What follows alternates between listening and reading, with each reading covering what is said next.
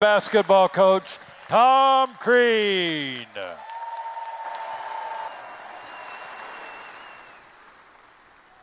Couple other seniors. How about all our senior students up there? Where are the ones that have been camped outside since Thursday? Not all of you. All right. Let's hear it again for all the seniors who've been with us through 2 championships.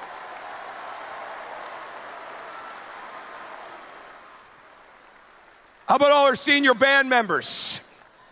Let's hear it for them.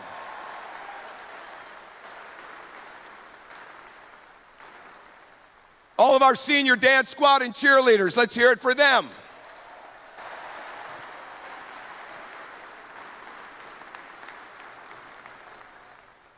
Because you, along with Yogi, have been here for 2 Big Ten championships. Congratulations.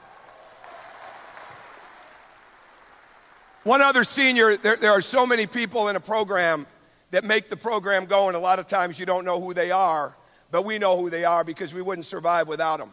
And it's the same thing as the students. And a young lady that has been with us for 4 years, she's from Indianapolis, she's been phenomenal. Lindsay Burke. Come on out, Lindsay.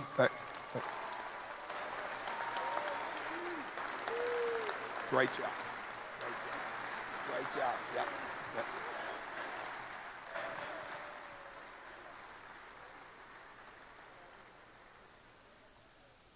Our first senior has been with us as long as Yogi has. He came from Zionsville High School where their coach, Sean Busick, told us, you will not make a mistake if you have Jackson Tharp in your program. And he was right, only we should have timed it by about 1,000 because he has been absolutely phenomenal from the beginning.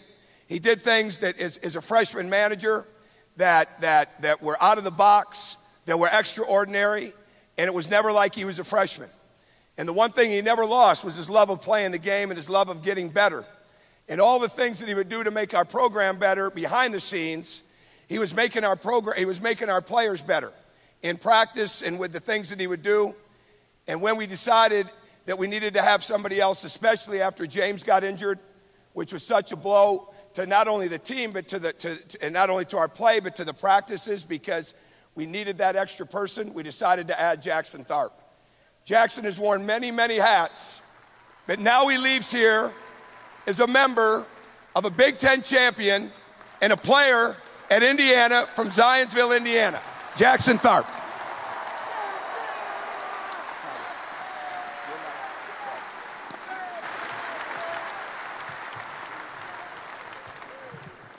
All right, I'll make this quick. I just want to thank you all for coming to start out. You know, we appreciate you guys. I want to thank God. I want to thank this team. Without God, we couldn't be where we're at today. So that's the biggest one.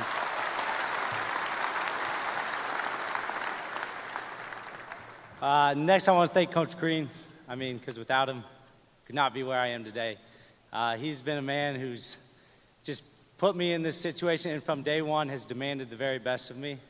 I'll get back to that in a sec, but my dad, he's really been the one who's pushed me to be where I'm at today. When I think of my dad and my mom and the things they've instilled in me, there's 3 things: God, family, and hard work.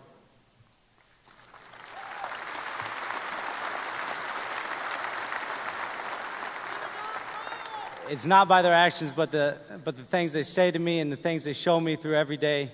You know, they teach me things, and without them, I could not be where I'm at today. And my dad taught me with everything, you know, that's what makes you successful. Next is Coach Crean. You know, he's built upon that foundation, just demanding the best of me every single day. You know, I said just a second ago, I could not be where I was at now without him. You know, he's made me a better man. He's built on top of my family's teachings, and, you know, I could not be more thankful for him.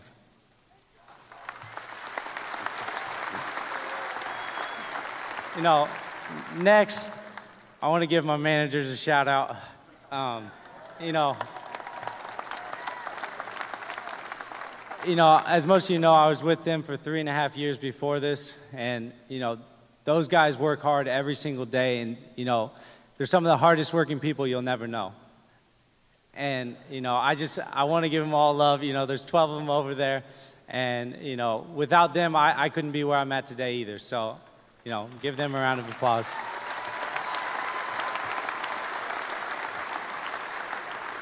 You know, and finally, I want to thank my team.